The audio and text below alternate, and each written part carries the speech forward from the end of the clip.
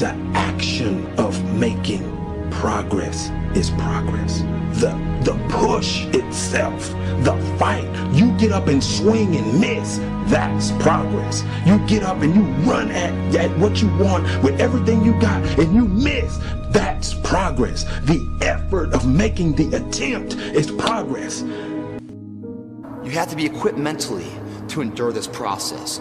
Knowing what you're about to go into is step one. Knowing it's an uphill battle, but a winnable one and one that's achievable. And at the end of this race, guys, you're gonna be more capable. The first step, guys, is knowing it's a tough road.